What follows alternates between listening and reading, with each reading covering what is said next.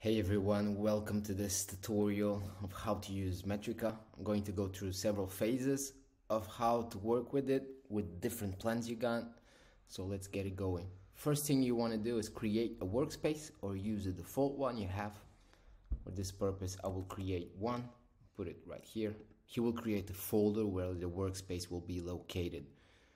So now, here you have the video manager where you will create your video projects. And this is the playlist parts where you're gonna organize the clips that you save in folders. So let's say I want to create a video project of my next opponent. I'm gonna create it. I can do all the descriptions I want. I'm gonna leave it like this. And this project is created. This is how projects look like. Now here, he is asking me for the video, which I'm gonna click on it and select the game that I have on my computer. I'll select this one, for example. He will check the video for the frame rate, for the duration, dimensions, and check if everything is accordingly so that the workflow can be as smooth as possible. Now that he's imported, I can click on the project and I can now watch the video here. This is the duration. These are the controls: play, pause, the speed, how long it takes, and this right here is the timeline where I can click through it and go through any moment of the match that I want.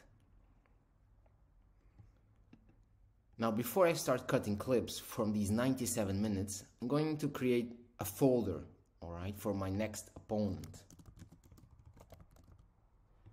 And inside this folder, I can create a bunch of playlists which are important to me. Let's say my pre-game analysis, okay, or if I want just the set pieces, or if I want just build-up plays. This part will depend on your needs, so feel free to use whatever way you want to cut clips. Name them as you please, what's best for your interests. In this case, let's say I want this clip right here. I have two ways to save it. One is with the R button, which is this red button down here, and as you see, the timeline is recording right now.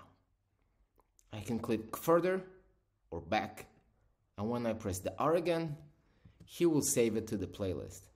He saved this video cut for 28 seconds into this playlist because it's selected. If I select this one, and now I click here, and I press the R, he will save it to this playlist because this is the playlist that is selected. As you see, it went right here.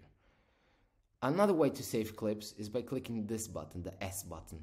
And here I can say how long I want it to save before and after this precise moment. Alright, I'm on 24:52. If I click the S button, he will record 15 seconds before this and 10 seconds after it. So here, S, I press the S button, and there you go. He recorded 15 seconds. Alright. So these are the two ways you have of taking clips from here. Creating a video project and now cutting them into here. I have another way. If I have several video files, short clips, and not a full game, I can come here, add video file as clip, and I can select all these 5, for example, and do open. And he will import these clips directly into my playlist. Be aware, we recommend that you use short clips for these parts, alright? Do not import big games here, because then the workflow will be much more complicated to work with, alright? In this case, it works fine, and you can add as many as you want, work with as many as you want, but we recommend, for example, this one is 4 minutes.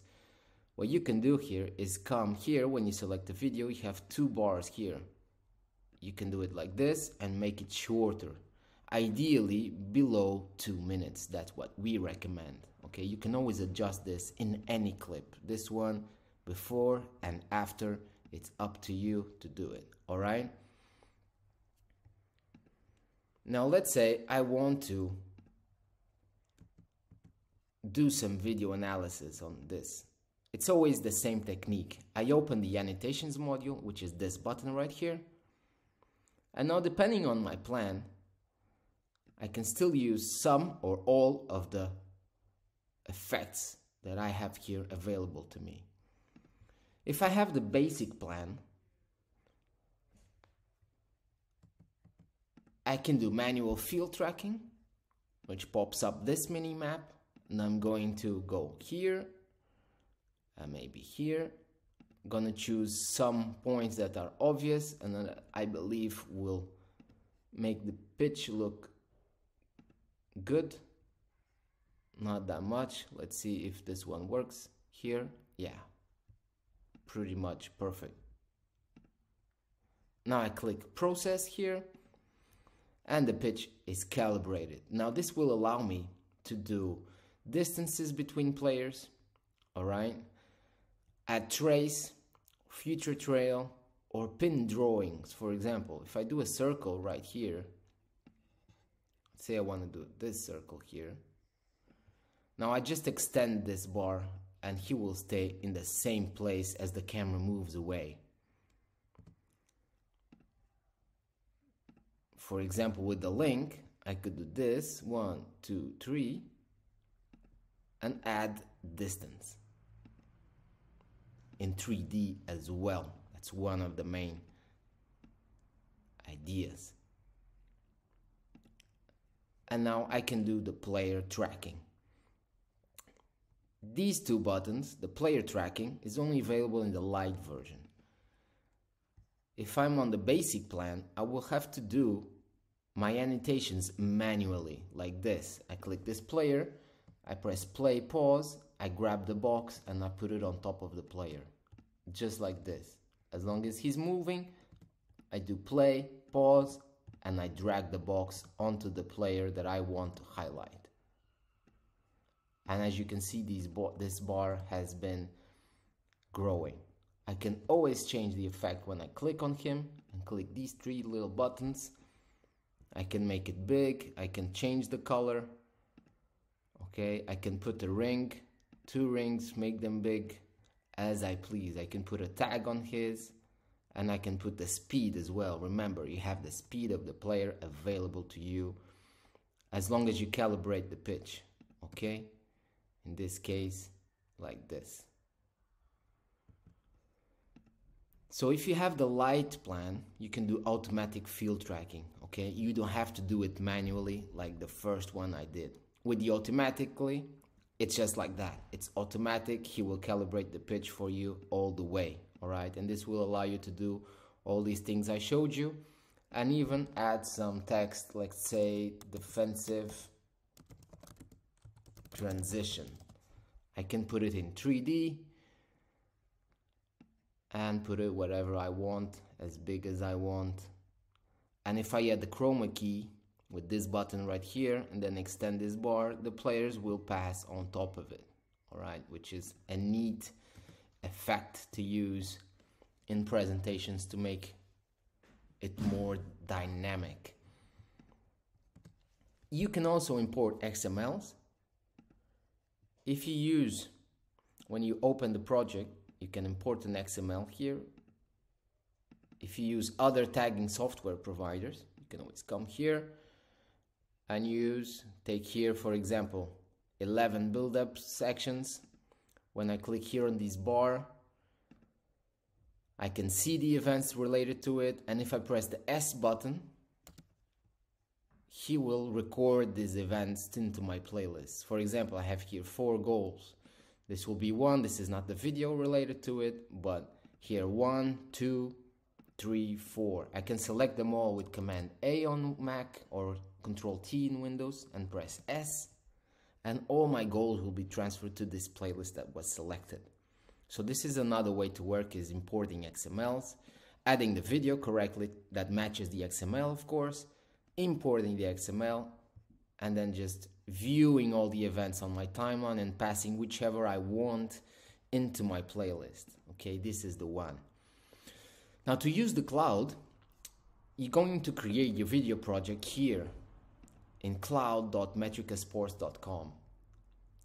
you're going to log in and the same login and password you use for the software and create the video projects here. You can do single video project, go next opponent, for example, click next. Here you're going to select a video file, let's say this one again, and everything will be selected for you. Okay, you don't need to change anything here. Automated tracking data, yes, that's what you want, and then you press next, and this file will be created online. All right, now it takes a little bit of time. Let's say your video is 90 minutes, it could take 120 minutes to process. It really depends. So we recommend you always do some testing and see how long it will take to upload the file and do all the processing of the automated tracking data. Once it's done, you will receive an email, so you can go back to the software. In the software, right here next to Video Manager, you have this icon right here. When you click on it, look, this one is already here. It's a reflection of the cloud where you've just uploaded the project. So once this is here, you come into this button and going to import the video project into the workspace. You go back and here it is. Now once this automated tracking data is done, you will see these icons more lively.